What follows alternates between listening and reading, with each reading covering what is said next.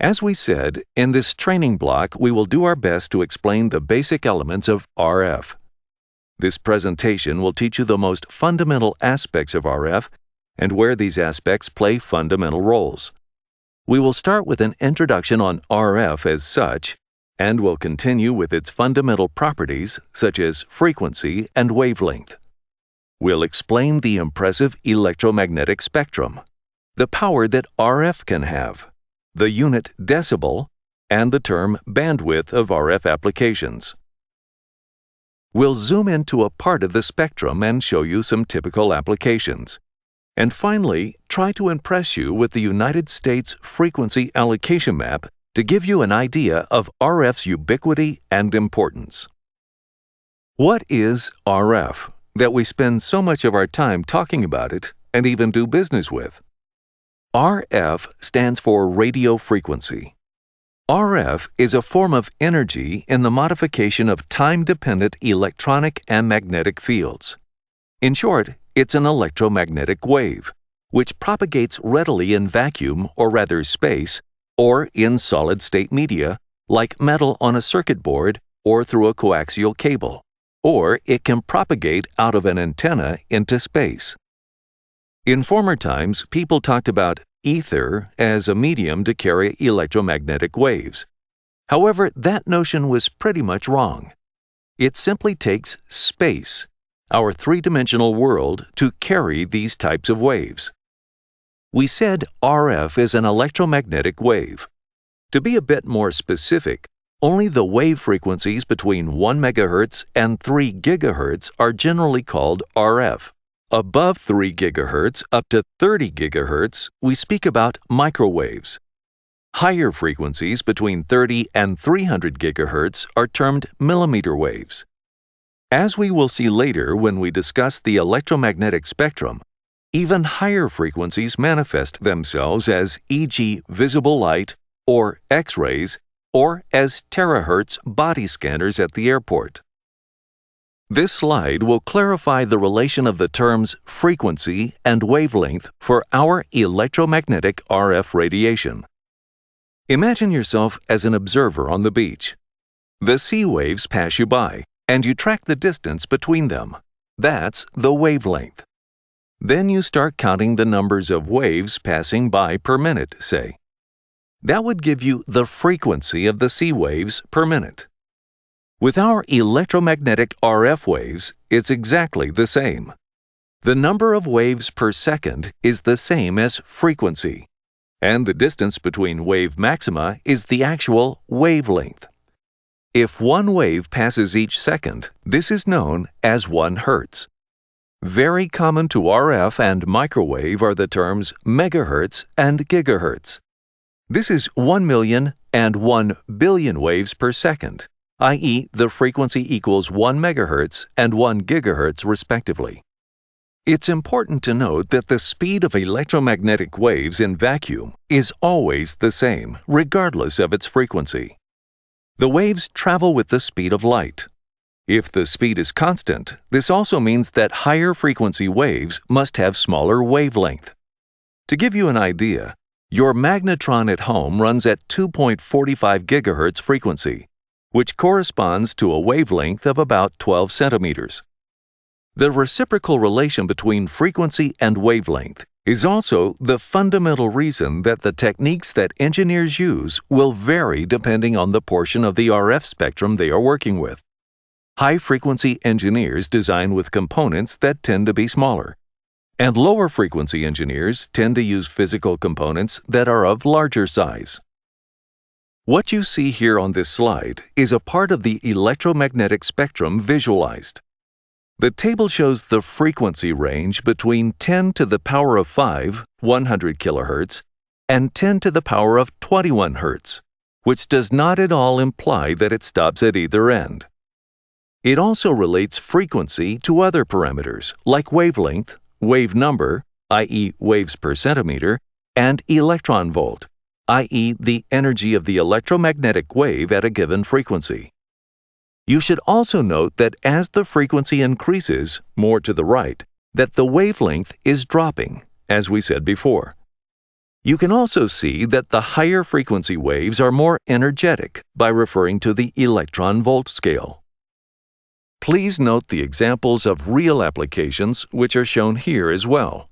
On the left, most of the signal transmission kind of applications, electronics, and on the right, the light-based applications or optics can be found. Along with frequency and wavelength, power is another very important parameter to consider. Power is the measure of the energy per unit of time that the electromagnetic wave can deliver. The more power in the wave, the further the wave can be transmitted, like for a broadcast signal, or the more deeply a wave can penetrate, like in certain medical applications. More care must usually be given to systems that operate with more power. It's important to understand power in a relative way. The next slide shows how power and parameters in general can more easily be thought of in relative terms. This slide requires a lot of explanation, but will be key to understanding the material in the more advanced RF courses, so it's important to really understand what's going on here. This slide shows the math tricks and vocabulary used by the engineers. If we go back to all of that forgotten math from our younger years, we remember that instead of multiplying in the linear domain, we can add things in the log domain. Remember? This becomes very useful when numbers become very large, or likewise, very small, and when many multiplications are required. For instance, it becomes much easier to add 5 two-digit numbers than to multiply 5 six-digit numbers. This practice is common when figuring power, gains, and losses through long chains of components. So engineers will always babble in terms of dB, dBm, dBc, etc. To know how many dB some property is, we need to know how many zeros were added to the number in the linear, math domain. Then, to get the number of dBs, we multiply by 10. For instance, if a signal gets amplified and becomes 1,000 times larger, then 3 zeros were added to its value. This 3 gets multiplied by 10 to get 30 dB. Conversely, if a signal becomes 1/1,000,000th as big, it became 10 to the negative 6th power as big, and minus 6 times 10 is minus 60. So in dB, it got affected by minus 60 dB.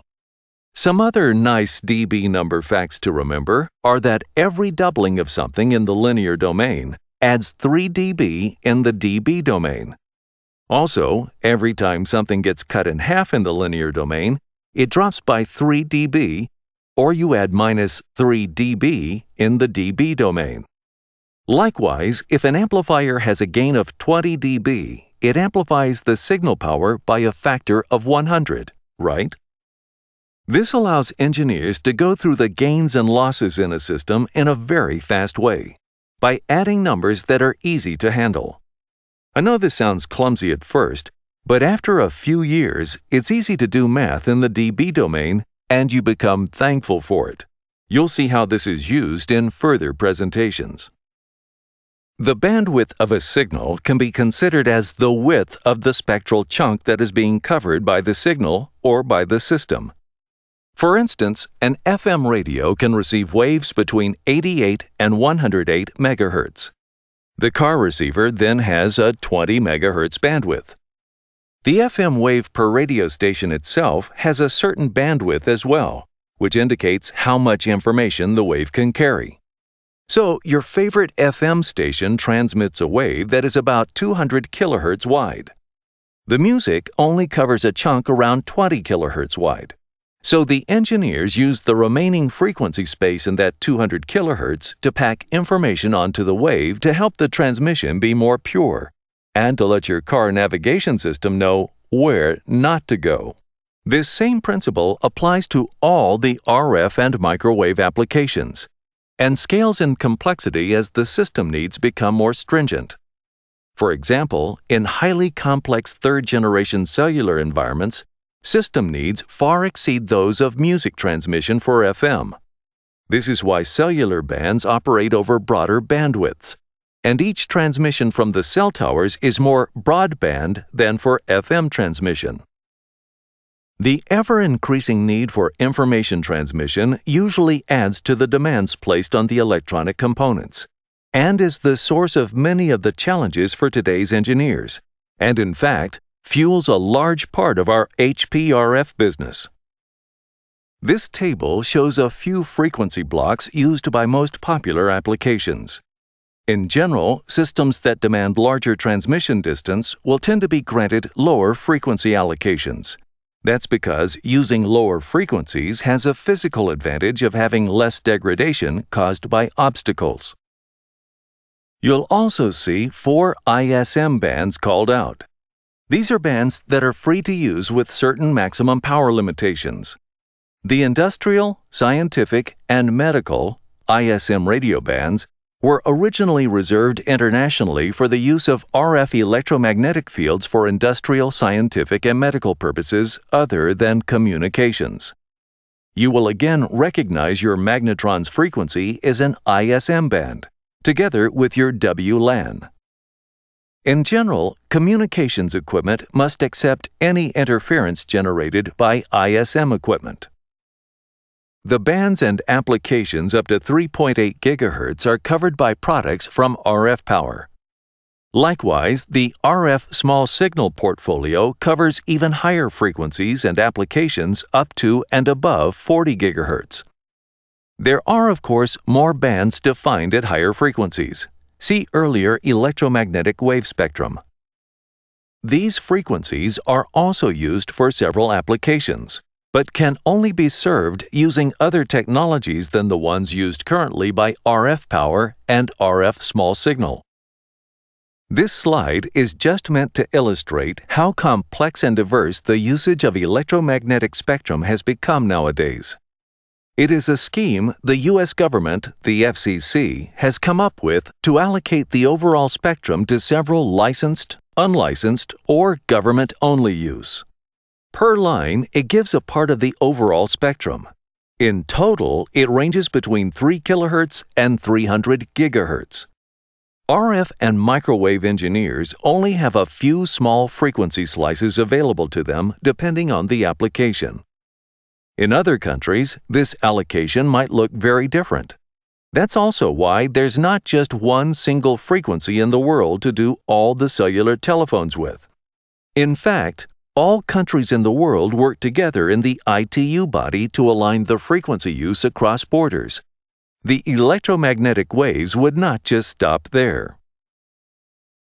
This also finishes the presentation on RF basics. We hope it is clear and understandable so that you now have an idea what RF and its associated applications are all about.